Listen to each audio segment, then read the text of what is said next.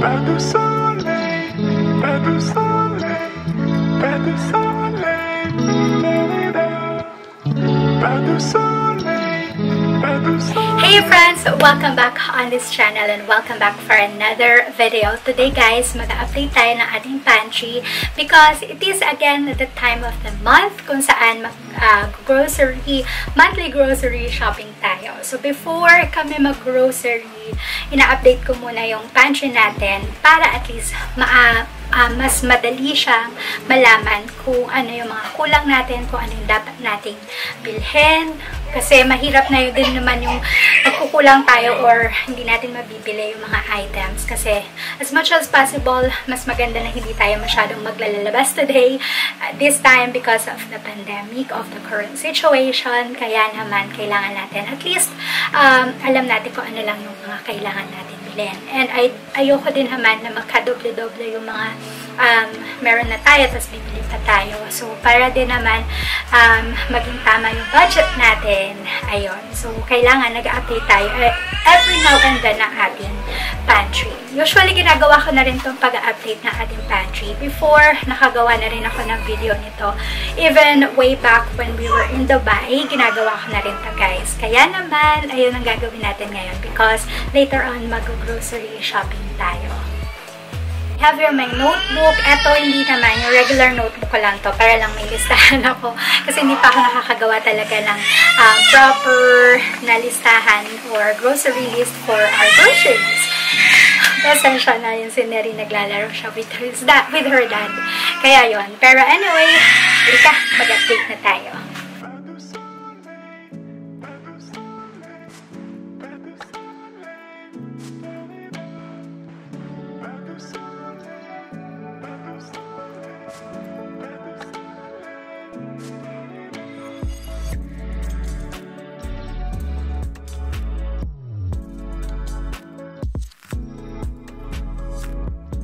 So yan guys, tapos na tayo dun sa ating grocery list. Now, I will bring you sa grocery store para naman mag-grocery. So, I'll be with my twin sister, Graceful Homeschooling. Meron din siyang YouTube channel. So, ilalagay ko yung link sa description box below. Kaya, please do check her channel out kasi maganda yung mga content niya. So, tara, samahan niyo kami sa grocery.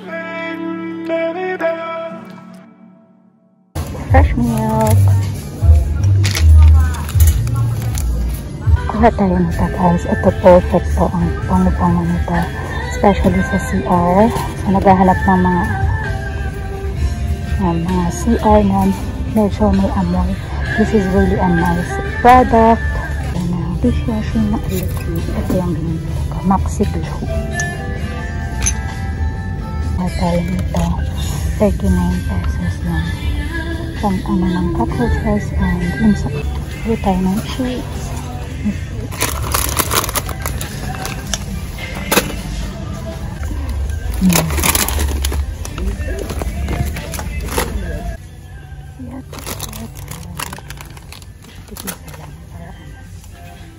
Kuha tayo na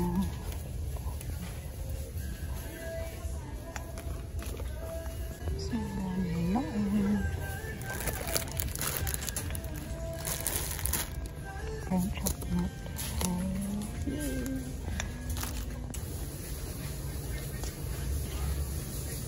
That's good. Pancit canton guys. Ayan pa lang.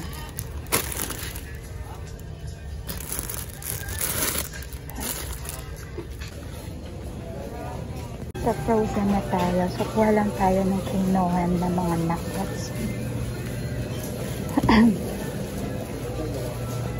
Nuggets na mga pure foods. Chips na. And syempre, let's go to the coffee station. Hanap lang ako ng mga coffee. Hey mga sis, so nandito na kami ngayon sa bahay. Kakagaling lang namin sa grocery shopping ng sister ko si Graceful Homeschooling. And magbibigay lang ako ng very quick haul para sa mga pinamili ko ngayon. And by the way, this is our monthly grocery shopping. So usually nag-grocery kami ng sister ko, ng twin sister ko every month. That's every Monday, the first week of the month. So, dun kami nag-grocery talaga ng monthly grocery namin. And then, pero in between those weeks, meron pa rin naman, nag-grocery pa rin kami yung mga nauubusan kami, like, or meat products usually, yun, nag-grocery pa rin kami naman every other week. So, yun guys. Pero, I'll be giving you a very quick haul lang sa mga pinamili namin para makita ninyo kung ano yung mga pinamili natin by this month's grocery. Ito yung mga pinamili natin for the month's groceries natin. So, meron lang mga meat products dito. Pero, unahin ko na yung mga nandito. So, meron tayong mga toiletries. Pumili ako ng ganito, yung Bicon, para magamit ko siya. Pupunasan ko yung buong dingding namin para mawala yung mga langgam. And then, ito, Mr. Muscle. The best to guys. I've tried this so many times and super nice talaga siya. Pampabango siya ng CR. And then, ayan, meron tayong dishwashing liquid. And then, mga snacks ni Noem. Sa snacks ni Noem, pumili ako. Ito, favorite niya kasi itong super sticks na super dots. Super love niya yan. Then, sugar, some chips, chocolates. Ito yung Hello. Ito, try ko to kasi favorite ni Noem yung KitKat. And, naghanap na lang ako ng alternative na pwedeng ipalit sa KitKat kasi medyo, you know, expensive yung KitKat. This is very affordable lang. Ayan. Magsa-try tayo niyan. And then some wafers, snacks for me and daddy and nanay. And then mama ni Noem, sumo ni Noem. We have also like Del Monte tomato sauce paste, spaghetti sauce. Of course, di mawawala sa atin yung powder juice, pancit canton, and some more. Then magic sarap, pang isang buwan na yung binili ko. Then coffee, oh my gosh, ang dami coffee. And also, meron tayong mga, yung vinegar, soy sauce, and, ano tawag dito? Itong palm oil. And then, this side naman, meron tayong milk, and then pancake mix, pancake syrup. Ito yung mga gulay natin. Meron lang tayong carrots, potato, sayote, onion, and garlic. So, ayan. Then, sa meat products naman, meron lang tayong binili na pure foods na mga chicken nuggets. Ito, super favorite ni Noam, yung popcorn nuggets. Pero, pure foods lang yung kinakain niya nuggets. Kaya yan, bumili tayo ng 4 yan. Tapos, meron tayong tender juicy hotdog, sa meat, yung mga, chicken wings, pork, liempo, tapos we have drumsticks, ayan. Tapos ito ay bangus. Ayan, ito bangus yan, daing na bangus. Sobrang sarap ng pagkatimpla nila doon. Pero anyway, ayan na yung ating grocery. So mag-ayos na tayo ng ating pantry and mag-update na tayo ng pantry later after makapag-ayos ako.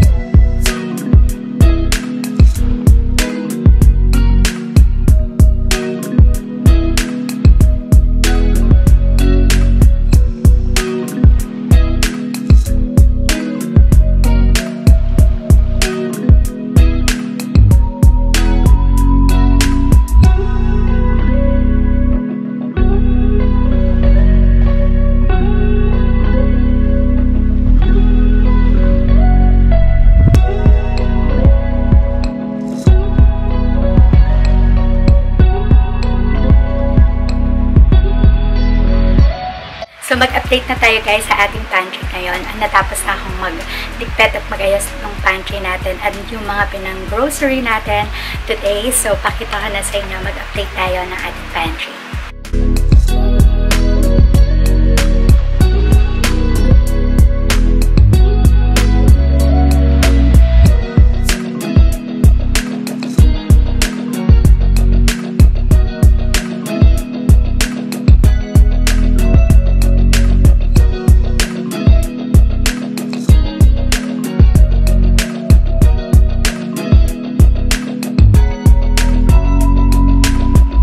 today's video. Thank you again, guys, for joining me going to the grocery store and for cleaning and organizing our pantry as well.